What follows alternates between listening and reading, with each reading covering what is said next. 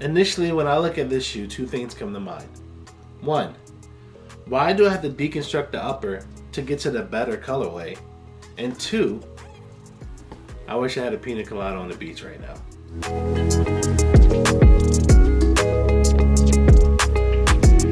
Welcome, cool cats and doggies, to another episode of FiqNSneaks. Today we'll be going over the Nike SB Dunk High Hawaii, or Maui. If you're new to the channel, make sure you like and subscribe, plus leave a comment below if you like this type of content. I will also have my other social media information down below in the description box if you want to catch me on any of those platforms. But without further ado, let's jump into this review. I know you see the box. I know you see the box.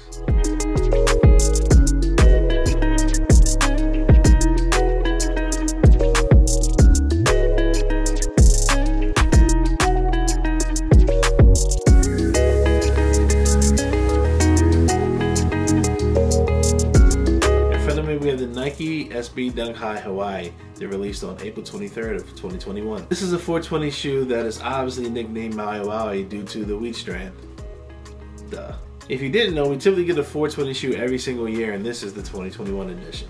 Now this shoe has some crazy features. Crazy features. First of all, it has this graphic floral upper all around the shoe, and this tropical color theme that comes in a bunch of blue, green, and pinks.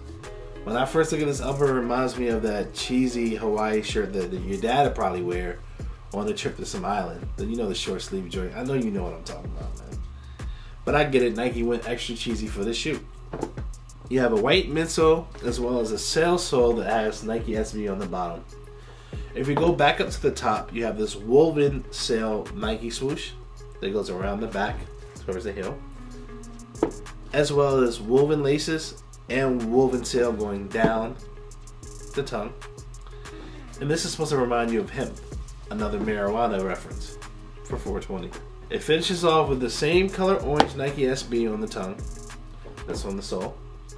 And if you look inside of the insole, you have Nike SB as well as some orange tropical pattern.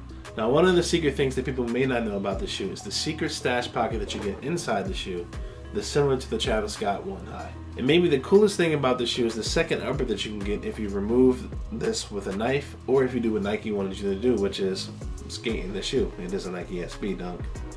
SB stands for skateboarding. If you choose the second option, you end up getting this green and orange upper, which I think is way, way better. This one makes me feel more tropical for some odd reason. Maybe it's the green in me, you know, being the Eagles fan.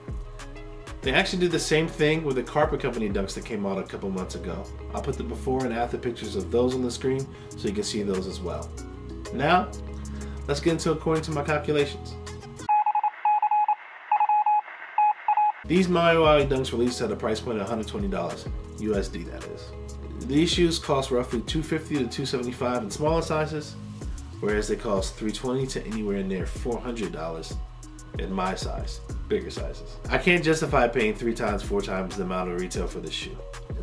It's just one of those shoes that if I don't get when they come out, I just move on.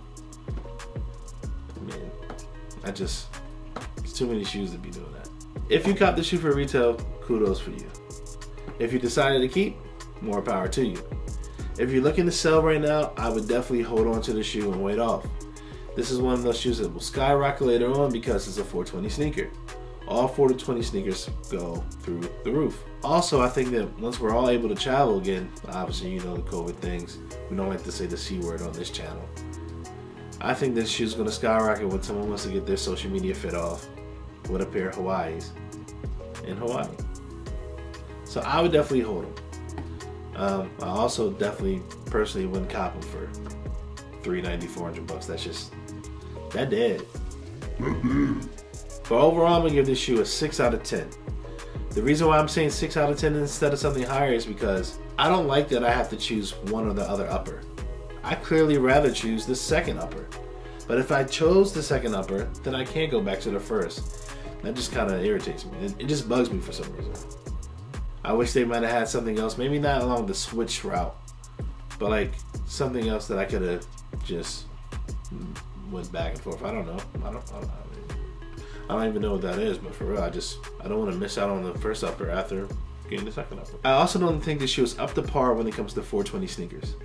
I clearly like both the Skunks and the Dog Walkers better than this shoe. What do you think? Let me know in the comments if you like the first upper or the second upper. If you like this shoe in general and somehow I swayed you to go cop them if you didn't cop them before. And how would you rate this one out of 4 with those other 3 shoes that I just showed?